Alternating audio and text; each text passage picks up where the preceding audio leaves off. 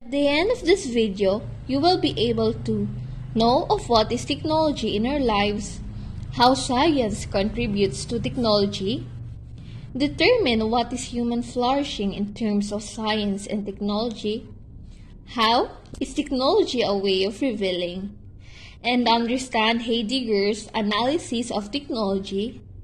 Lastly, to briefly discuss how technology gives reality. I want to ask, what is technology for you?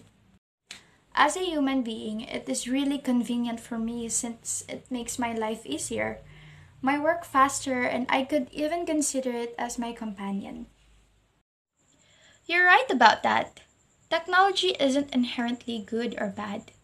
It's the culture we build around it and the way we use it. With the right regulations, technologies built around amassing data could be used and significantly improve lives, and if there's no control and restrictions in using technology, it may lead to psychological and physical issues, such as eye strain and difficulty focusing on important tasks. Now, how is technology a way of revealing? Huh? What do you mean? According to Heidegger, technology is a mode of revealing. Technology comes to presence in the rhyme where revealing and unconcealment take place, where truth happens. Don't worry, let's talk about Mr. Heidegger's statements to further broaden our knowledge when it takes come to technology. Our main topic for this video is all about technology as a way of revealing. How important is technology in our lives? So, as a student, for me, it helps you to find more information for our education, and for my mother and my father, technology helps them for their daily lives. And most people are dependent now in technology since it makes life easier and more convenient. So let me read you the reason why technology is important in our lives. Technology brings skills, knowledge, process, techniques, and tools together for solving problems of human beings, making their life secure and easier. We use technology to travel, to communicate, to learn, to do business, and to live in comfort.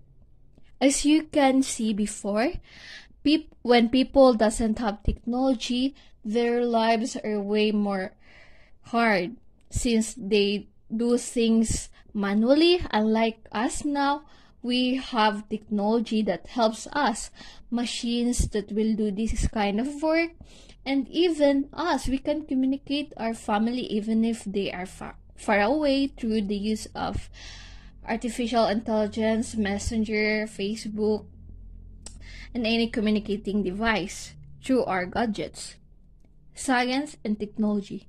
It is an interdisciplinary topic encompassing science, technology, and the interactions. Science is a systematic enterprise that builds and organizes knowledge in the form of explanations and predictions about nature and the universe. Science contributes to technology in ways.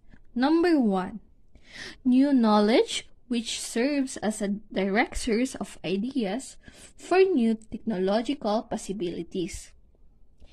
Every technology has its scientific explanation. Number 2, source of tools and techniques for more efficient engineering design and a knowledge base for evaluation of feasibility of designs. So we all know that because of science, technology is created. Number 3, research instrumentation, laboratory techniques, and analytical methods used in research that eventually find their way into design or industrial practices.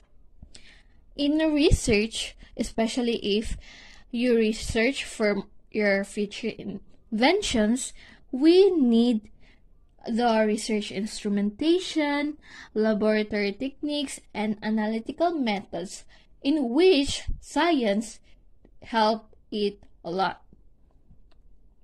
Number 4, practice of research as a source for development and assimilation of the new human skills and capabilities, eventually useful for technology. Because of science, there are more inventions now discovered rather from our scientists. So those are the ways in which the science contributes greatly to technology. Human flourishing in science and technology.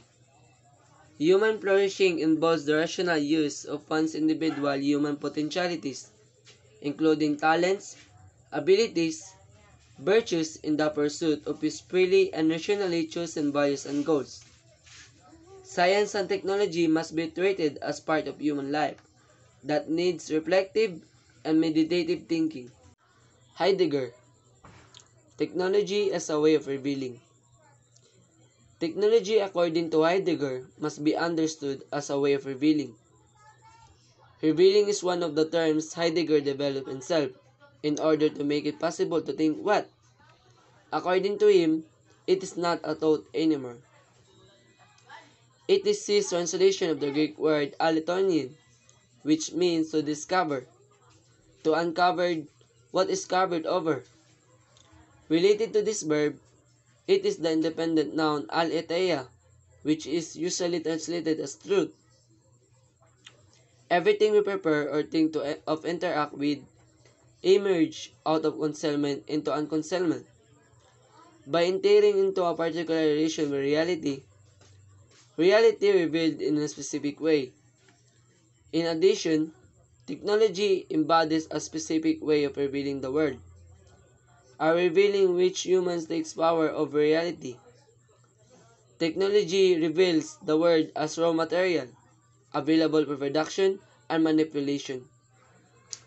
The technological way of revealing was not chosen by humans. We need to open up the possibility of relying on technologies while not being enslaved to them, and seeing them as manifestations of an understanding of being. Everything undergoes the process of truth. From our childhood to our present age, we have undergone the revelation process. We might wondering why Heidegger still seek for the meaning of technology, if everyone knows what technology is. For example, a mining technology today. It is a good example of this mode of revealing things. Tracts of lands reveal themselves as something challenged because man sees them as a source of energy. And this energy can be stored so that man can summon them at his binding. Shortly, nature reveals itself in modern things as things of manipulations, as things that yields to energy whenever man demands them to do so. Heidegger's analysis of technology consists of 3 parts. First, technology is not an instrument. It is a way of understanding the world. Second, technology is not a human activity, but develops the human control. Third, technology is the highest danger, risking us to only see the world through technological thinking,